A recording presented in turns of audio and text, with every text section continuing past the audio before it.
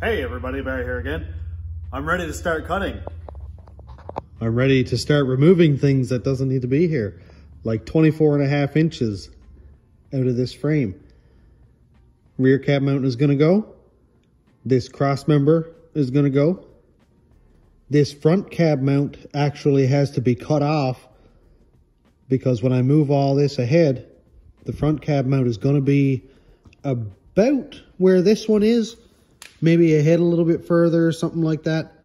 So I need to take a few measurements and stuff between this cab mount and that one, because when this comes off, of course, I have to put it back on. And measure out how I'm going to be cutting this, whether it's on a 45-degree angle or whether I step it like that. Because I need to cut this mount off, the first thing I'm going to do is measure so I know where to put it back. I'm just going to measure from the rear of this mount, the front one, to the rear of the rear mount, and it's exactly 43 inches. The cab mount is just below flush, and I'll see how much that is now.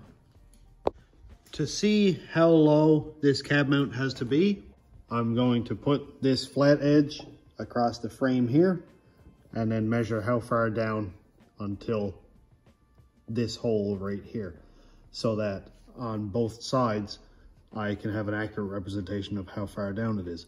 If I measured tight to the weld here, or if I measured halfway down the taper here, I'm gonna get different measurements. So this hole is on both sides on each cab mount, so I know that I'm measuring in the exact same place. All right, with the square edge of my ruler, I'm just gonna measure from right here, and it is just over 1/2 inch, which will be 9/16. I'm going to cut this weld in as close as I can to the frame here so that I don't remove any meat from the mount itself. And I'm going to cut it right on in around here. It's going to be kind of a hard spot to cut, especially with this little bracket here, but I should be able to get the grinder in there. If not, I'll make my first cut and then run the Sawzall the whole way around. Doesn't matter if this one comes apart in 25 pieces because I'm not going to reuse it.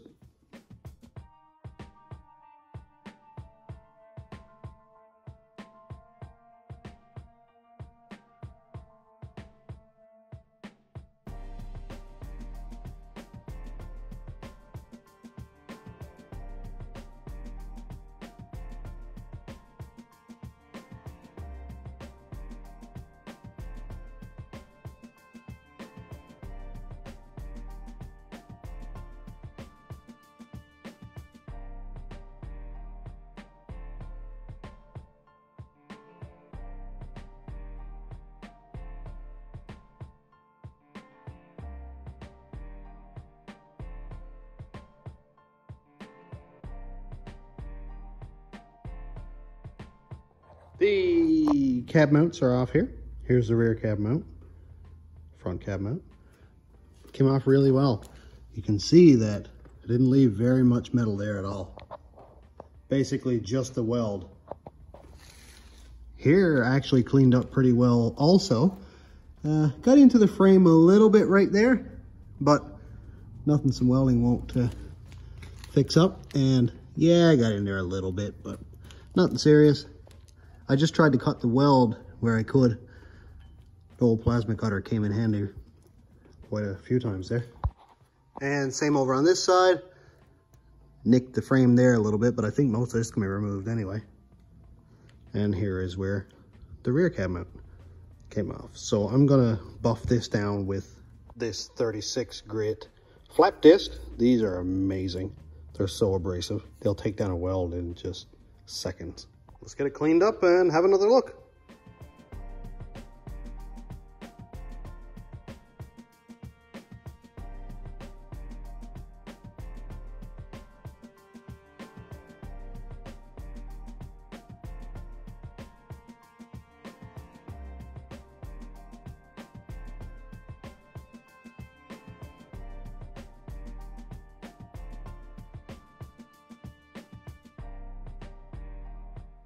Here's your warning to leave the guard on your grinder. Don't be dumb like me.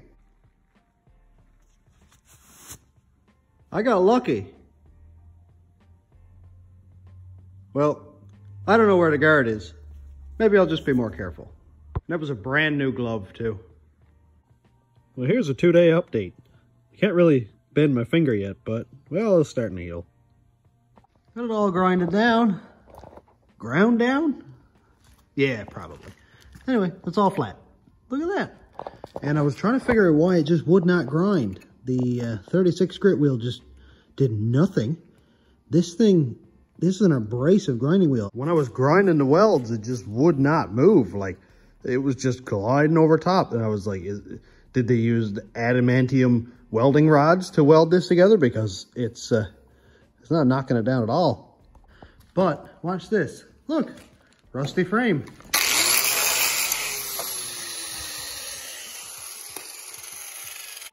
Apparently that's just dirt on top of factory rubberized undercoat. Look at that. That's actually rubber. It plugged my grinder wheel completely full of rubber. That's a really good sign though. Look, rubberized undercoat. That is amazing.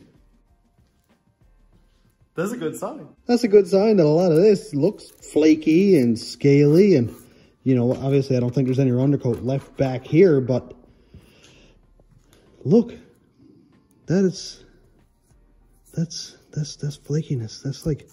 That's undercoat too, I think. It looks like it. Sweet. Very, very sweet. Oh my gosh, I cannot wait to get this thing shortened up. This is the frame that I should have waited for.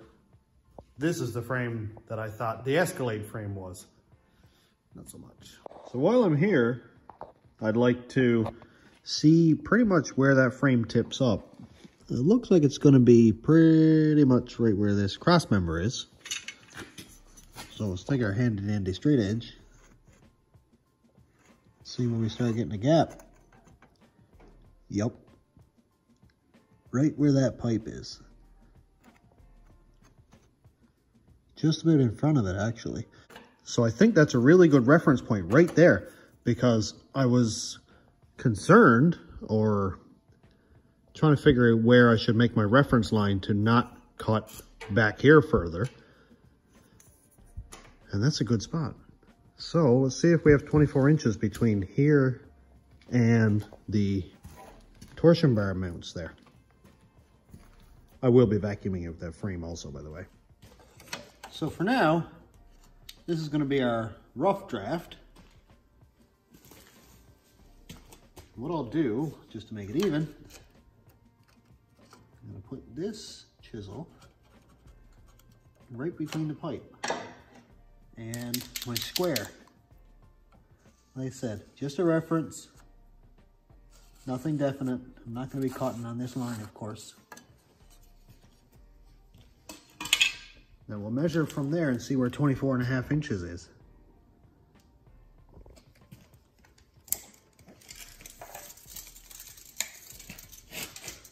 Oh boy, we're close. We are very, very close. 24.5 inches.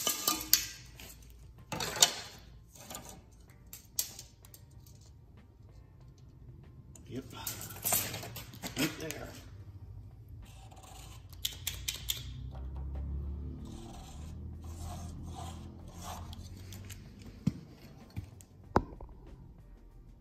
I missed that shot altogether, but here's 24.5 inches. It is basically right on the torsion bar mount. So this is going to be a bit of a difficult one by the looks of it. This is going to be fun. How do I go about this, I wonder? I actually wouldn't... That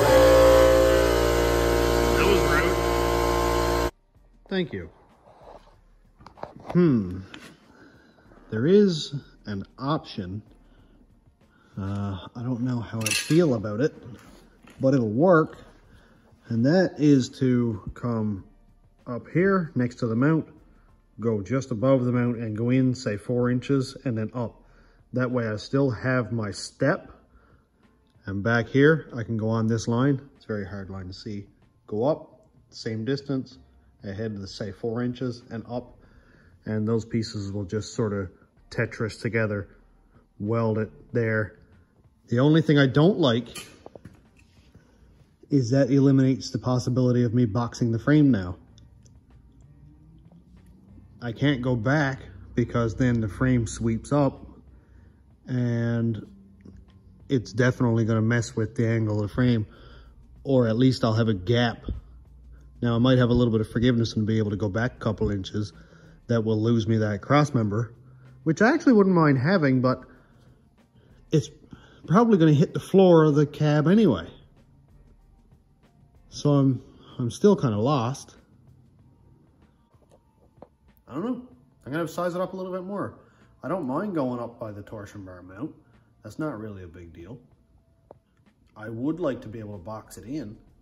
If I ever need to replace torsion bar mounts, or torsion bar bushings, like these go bad. These go bad. Actually, that one's cracked, you can see. I don't know if that's actually bad or not, but oh yeah. Yeah, it needs to be replaced. Lift kit problems, boy. Lift kit problems for sure. So I'd like to be able to replace the torsion bar mounts.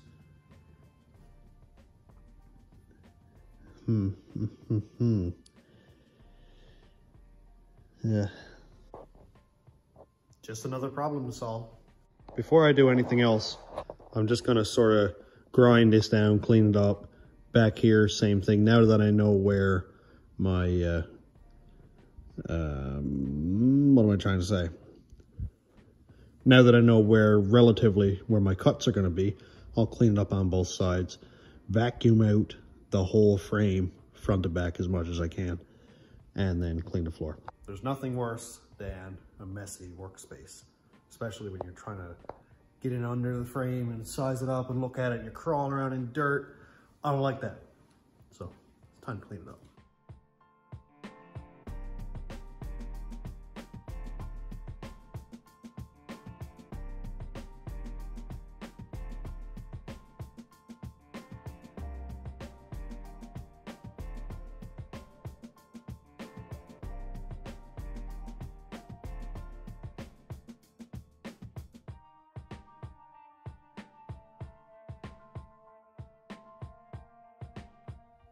It's crazy how much prep work is required to do something like this. I told my wife, I'll be gone a couple hours, no big deal. Should have it pretty much cut and tacked back together by then. It's been 3 hours. I cut off 4 brackets, pretty much. Cleaned up the frame a little bit. I vacuumed out the frame. It actually looks really good up here. In the back, we got a little bit of scaliness going on, but it's still the full thickness of the frame, which is really nice. Hammer test I will do, but you know, that's just to beat off most of the scale. Yeah. Keep your workspace neat and tidy. Keep it clean, free of clutter. I just got my tools laid out for tomorrow when I come back, so I have everything that I need. But I am absolutely beat. So I don't want to start cutting, measuring, doing math when I'm this tired, when I'm this dirty and in need of a shower, because I know I'm gonna mess something up. So I'd rather leave it here on a really high note where I have a lot of work done, I got a lot of prep done. Tomorrow or the next day or whenever I decide to come in, I can just draw my pattern, trace it with a grinder, make sure the frame, of course, is leveled up, jacked up, blocks, all that stuff. Cut out a chunk, move it ahead, and weld it. Prep is 90% of the job. The other 10% is the actual work. So I'm really, really happy with what I've done tonight. This is not the end of the video. This is just the end of my night. See you in like 2 seconds. Well, now's the time, after the garage is all cleaned up, to start making my marks so I can cut. This is the nerve-wracking part. Oh, hello, little friend. Where'd you go? Little bird's been hanging out in the shop since yesterday. I hope he can find his way out. I had the door open all day. Hello, birdie. You gonna oversee this operation? Don't poop on the frame, please. Contaminate the welds. Yeah, all right. So, well, nothing left to do it but to do it, I guess.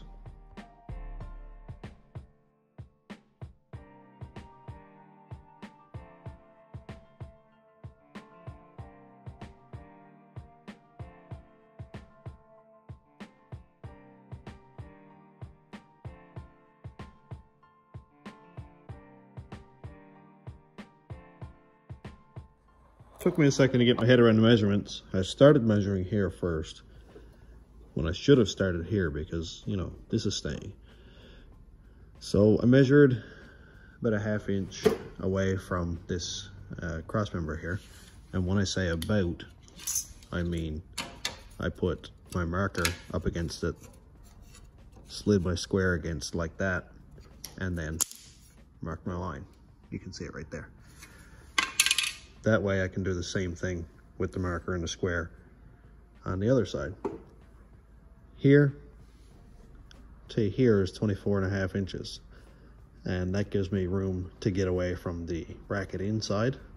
And I still have room, like say here, to fish plate and everything. And what I'm gonna do, I didn't really explain it well before, is make a plate that's the whole size of this, but cut out the holes around here. That way I can still get at these rivets because I know I'm going to need to replace the torsion bar mounts. I can still get at these and it'll still be boxed here.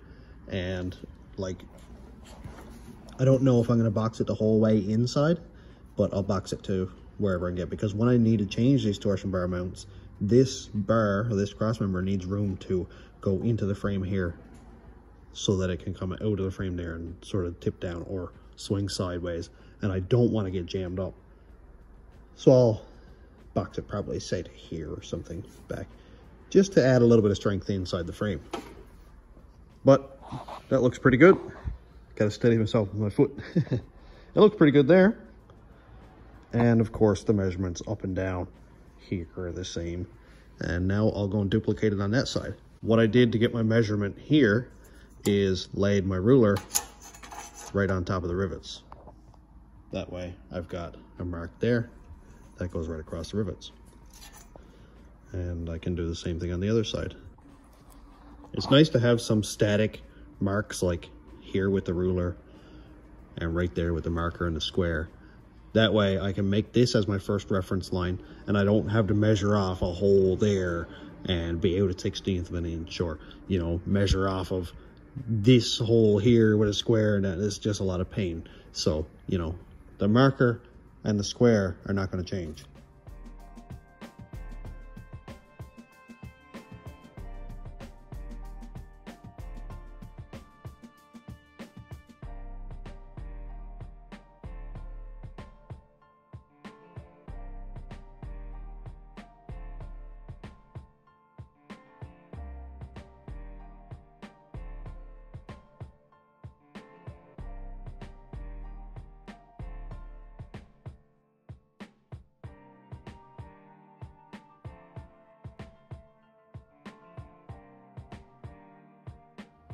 And this side is done. That was pretty good there. I find these little bolts and brackets are getting in my way for trying to measure. So I gotta cut those off and then I'll re-measure and make sure I hit a mark wrong right there. That's why they say measure twice, apparently, because this is the second time I measured, and it's correct. I gotta go right through a bolt there, which is for this ABS bracket. Not a big deal. Back here, down we go. And the same there. So I'll get this thing blocked up, leveled up, and start cutting. Geez, I almost forgot. Matt suggested I do a hammer test on this frame, so I suppose I should do it before I start cutting. Looks good to me. Next step, level the frame up. I don't know right now if the suspension, if the tires wearing, if the torsion bars are all level and aligned. So I need to level the front suspension. I'll use a level, like a 4-foot across the frame rails here, you know, across here, that way, and make sure the front, I should be able to get a level across actually. Yep, I can get it across right here, and I'll also level the center of the frame rails this way. So I'm gonna need some jack stands and a few minutes with the handy dandy jack, and we'll check back. Now in saying that, I should add that I'm gonna leave the back able to be rolled so that this will stay static. When I get it leveled out and cut off, all I gotta do is roll that frame ahead, lay it right down in place, weld it back together. And I should explain here that the reason I cut it this way instead of in under is so that there'll be a top cap on this frame rail here that will go along and sit right here. And that way, gravity, of course, will just hold the frame right there for me, put a couple clamps on it, and then weld without having to sort of jack the frame up to it. So that's just a little tip.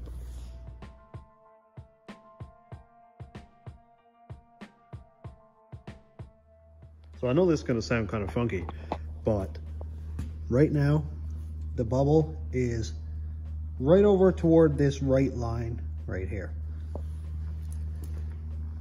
That's on the front. In the middle, right over on the edge of that right line.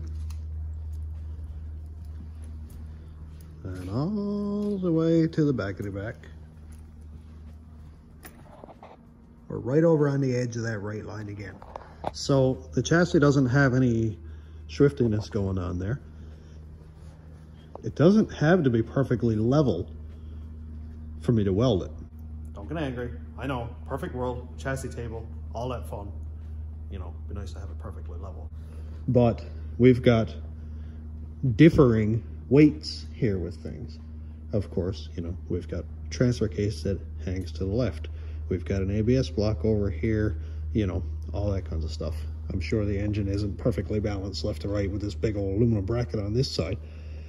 Torsion bars may not be squared up perfectly, but it's even. So that means that it may be dipped a half a degree this way or that way, whichever way the bubble leads, but they're all even. I'm happy with that. What I'm gonna do is put stands in under the frame here and here, and I'm just gonna just take the weight of the frame so that it stays at the exact same height that it's at now when I cut it. Obviously, if I cut it as it is, it would just go clunk. But if I just hold the weight of the frame on the front, I can just slide that frame right on ahead, lay it right down into place. The frame rail is straight and flat all the way across there with the 4-foot level. So I can be sure 100% that my frame isn't, you know, V-shaped by running my level across the frame rail when I get it moved ahead and tacked together. Of course, when the truck is put together, when the cab is on it, when the bed is on, when the turbo's on, fuel tank, all that fun, it's gonna sit differently because the turbo's gonna be on the passenger side. Fuel tank with 80 pounds of gas in it is gonna be on the driver's side. Muffler, passenger side. So it's never gonna be, the bare frame is a bad spot to level up. And I'm not trying to justify laziness or anything like that here. If I have to level the front now, the passenger side has to come up, I'll say even a 1/4 inch, 1/2 inch. When I move the back ahead, now the back wants to sit where it is. So now I gotta drive up that 1/4 inch on the passenger side. And now I'm getting into variables that are kind of annoying because I gotta put shims in under the tire or something. It's really dumb. So as long as it's even, I'm happy. If it's down on one side a little bit, when I get the truck done, I'll put another 1/2 turn on that torsion bar bolt and it's level again. That's the nice thing about adjustability. I've never seen one of these trucks that are absolutely perfectly level anyway. Oh, look, a butterfly.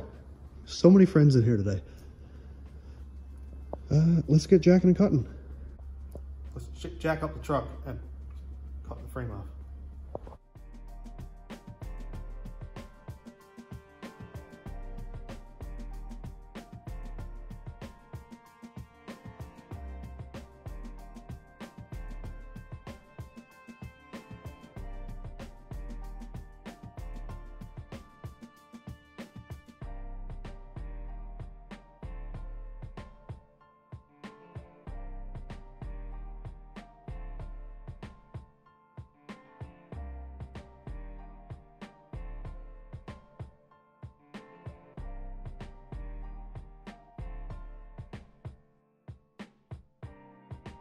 Here's the cuts.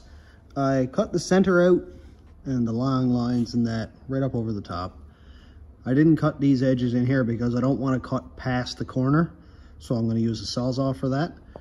And the frame is a little bit, you know, I guess it's got side load on it from these cross members and the torsion bar mounts and stuff. So it's going to want to move a little bit, but that's nothing a clamp won't take care of. Same thing here. The frame on the rear went inward a little bit, as it did the same here. The rear part of the frame went inward, but no, nothing serious. Not a big deal. It didn't go ba-dong and go real freaky on me. I cut the rear off first because I can just roll that back a little bit, move it out of the way, and that way I can cut the front off, because the front, of course, is static and it'll be a lot easier for me to cut it.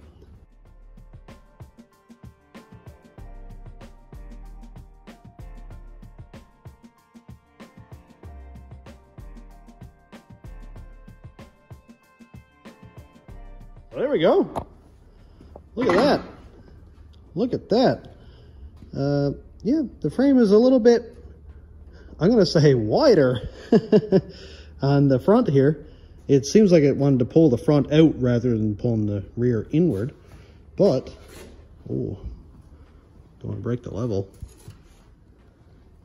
Be hard to trust that one after I fell on the floor, wouldn't it? So, let's just lay this one right out of the way for now. Look at that. Look how much meat there is on this frame. Wow. That is wild. What good shape this is in. This is 10 times thicker. I don't even know if that's an exaggeration, than the Escalade frame was that I cut and extended the first time. Wow. Oh God, I'm so happy with that. Awesome. Awesome sauce. So happy. Lots and lots of meat to weld to.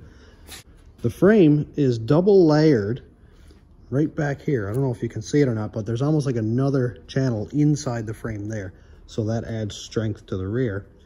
And that stops about right here, which I'm very glad about, because I think that there might be some sort of rubberized coating or something in between that, because the last time I welded that, it just globbing up and it made a big state. Luckily, this doesn't have it. So, onto the front.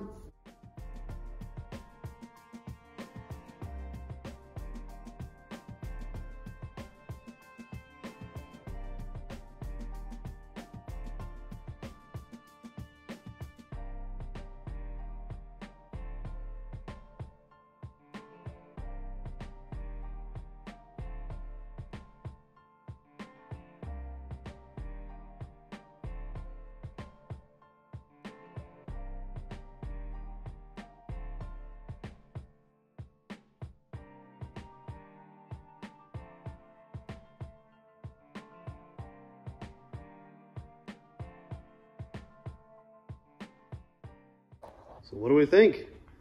What do we think? I think this is really nice. Lots of meat, lots and lots of meat to weld to. That is awesome. I would like to say it's 1/8 of an inch thick, but I think it might be just a shade thicker. Wow. Wow, wow, wow, very nice. I know I'm welding and I have a seam now close to the torsion bar mount here, but this doesn't actually hold any weight, I guess. It just holds pressure that way. Like it has torsional force, I guess. That was not very good. Again, looks very good. Lots and lots of meat to weld to. Up here, same thing. I've got one spot to repair on this frame, and that's it, right there. That's not bad at all. And look, there's all kinds of material out here. So this piece, that was only like 1/16 of an inch anyway from the factory. Not a big deal.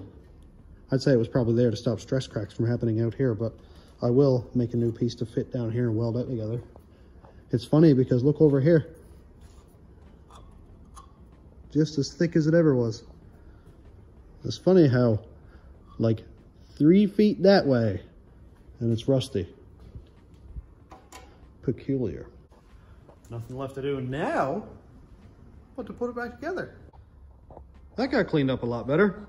Couldn't really get the grinder in here very well without damaging stuff, so I did that and cleaned up a little bit. That's a lot cleaner than it was, so I think we're ready to put it back together now.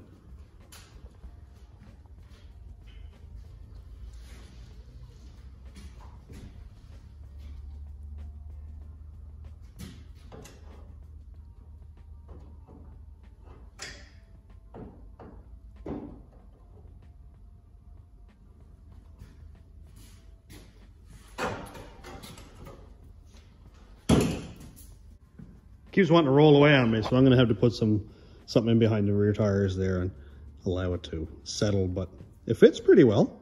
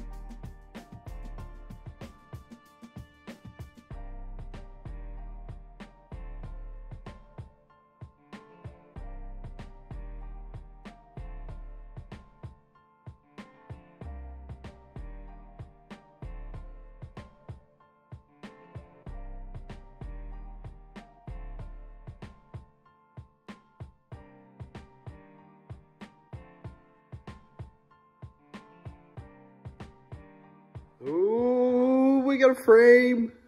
It is a full frame again. Look how stumpy it is. Let's get back here so we can get a good look at it. Look how stumpy it is. That's amazing. So it almost looks like the cab mount is going to be pretty much right where this one was, or at least close to it. Welds came out okay. The welder was really getting on my nerves. I was having a lot of trouble with it. The wire wasn't wanting to come out, but I got it fixed and welded it over and everything. Not pretty, but I am the Flex Ninja. So when I make my fish plates, I think I'm going to go around here, back here, and then come right behind this cross member also, and surround all that and come back here. That way I've got this covered, this whole Z here covered, and it doesn't have a stress point right here or right there, because there's going to be a plate welded the whole way around there. As for the inside, I really don't have any room on the inside, and it's going to be very difficult actually to even get that torsion bar cross member up out of the way enough to put bushings in it. But I think they're actually not too hard to change. I've changed them before, I just don't remember. It's been a while. But hey, we got a frame. That is so sick. Really, really hoping that cab is not going to hit that crossmember because, I mean, it doesn't seem to add a lot, but hey, it looks cool. I was going to say I could use a loop down the bottom and make a drive shaft loop, but the drive shaft doesn't start till probably right here. So what's it going to stop? Nothing. Absolutely zero. Probably get in the way more than anything. But yeah, this is very nice. I'm very happy with it. Really, really happy with it. I'm so excited. The frame is now shorter and able to accept a single cab and a short bed. And it's solid. It is solid. Look at that. How cool does that look?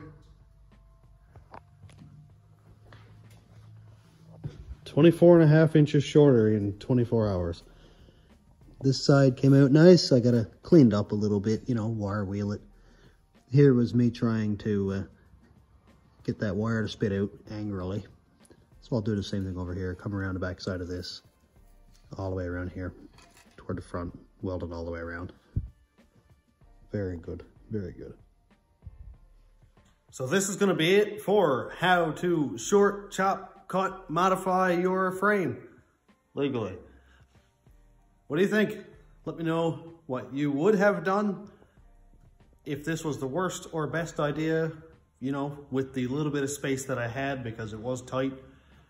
Fitz's Fabrications, best fabricating genius magician of all time, came in and gave me a suggestion that I wish I could have used. And that was cutting where the frame meets the front half of the frame and just sort of sliding it right back up in the same place. But it was way too much work for me with the limited amount of tools and ability, let's be honest, that I have. In the next video, I will show how to fish plate the frame using my own little method. Might be different than you do it, might be different than your buddy does it, your neighbor does it, the machinist down the road, everybody does it differently. Everybody's right, everybody's also wrong. So criticize me. So I hope this helps somebody. If you're shortening a frame, don't let your head get into it. Don't overthink it. It's just metal. Make sure you measure several times. Even after you cut, measure again. Reference both sides. And always make sure that you're absolutely ready to weld before you start welding. Because it's kind of annoying to have to cut tacks and reset stuff. And good luck with it and have fun. So thanks for checking out the video. Thanks to my YouTube members, patrons, and subscribers. If you want to check out my Patreon, it's patreon.com/stationroadratrods. My YouTube members link is down here. Thanks for watching. Have a great day, everybody.